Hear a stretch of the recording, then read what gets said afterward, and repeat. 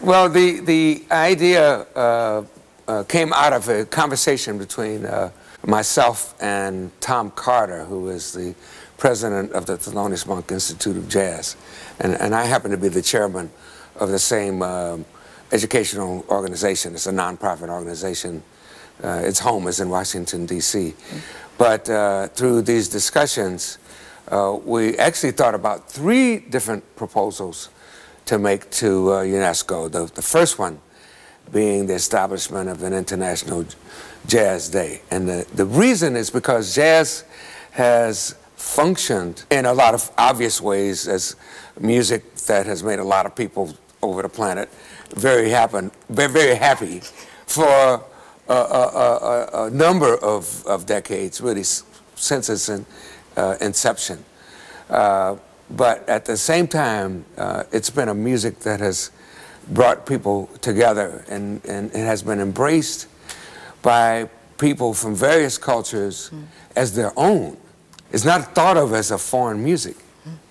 And we felt that it's long overdue that jazz be recognized in this very special way by an organization that really is the correct organization and the best organization for making the declaration that April 30th, from this year, 2012, forward, every year, April 30th would be International Jazz Day. I fell in love with jazz beginning at the time that I was around 14 years old. This was in 1954, so it's a number of years ago. I had already been playing classical piano for 7 years, and my high school used to have a variety show that we would give every semester by the students. This particular year, there was a jazz trio, and the piano player was my age in my class, and he was playing jazz, which I always thought of as my parents' music.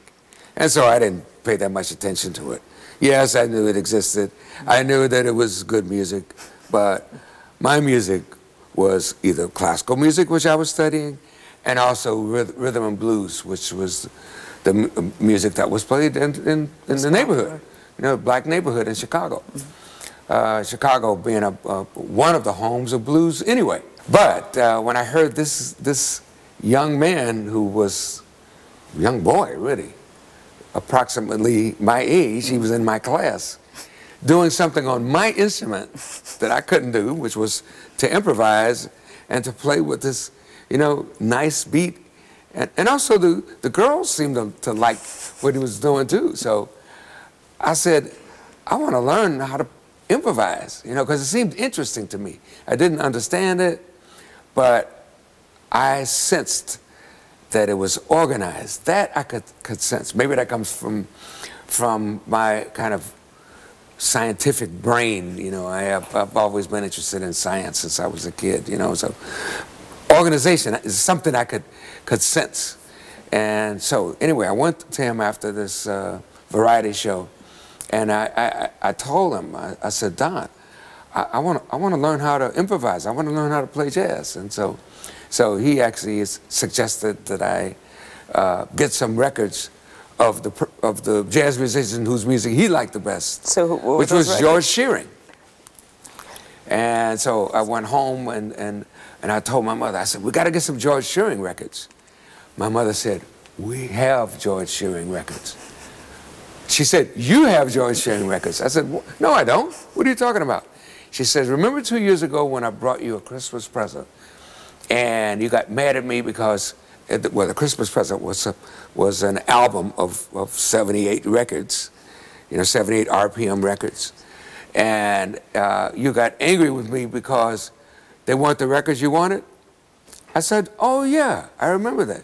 She said, those were George Shearing records, and you have them in the record cabinet. So I went to the record cabinet, opened it up, and there were these George Shearing records. It was amazing. It was like sitting there in my house all along. Can you hum out the first like jazz theme that you played on the piano? Dum dum dee da da da dum dum do do dee do dum. You know what? You know what the song is? No, what is it? I'll Remember April. That was the name of the song. That's what I just said. Yeah. It's cool. No, it wasn't April in Paris. No. It would have been no, nice if it was. No. You know, That would have been although perfect. I like that song too. Yeah. I feel joy when anyone else is playing my music, young, old, whatever. If a frog played my music, I'd be happy. I guess anybody would be happy. Because it brings me joy that someone feels enough desire for my music and interest in my music that they would want to play it. But it brings me a special joy when there's someone who's young, because the youth are really the builders of the future. They will create the world that our children and our children's children and so forth will live in. I mean, this is a process that's been going on since the beginning of humanity itself. Yeah. So recognizing that even in my life that there were people before me who are older than me that shared their music and shared their experience and their knowledge with me to help shape the kind of musician and the kind of person that I am today. I deeply feel the responsibility of doing everything I can to encourage young people and to share with them my own experiences. And if they discover something about my music that they enjoy and that they want to reshape or they want to put their own spin on it, I'm overjoyed at that, because I love to hear what somebody else wants to do to my music. Siberia might be a place I might least expect to hear jazz, or Antarctica, or but I wouldn't say Alaska, for example. I mean, I would think there are some jazz fans in Alaska. I haven't been there yet. There's almost no place on the planet where I would be completely surprised that someone liked jazz, you know. Although there are actually more than 50 countries that are participating in International Jazz Day right now. I was actually surprised that they would, we say, throw their hat in the ring or become a part of the celebration.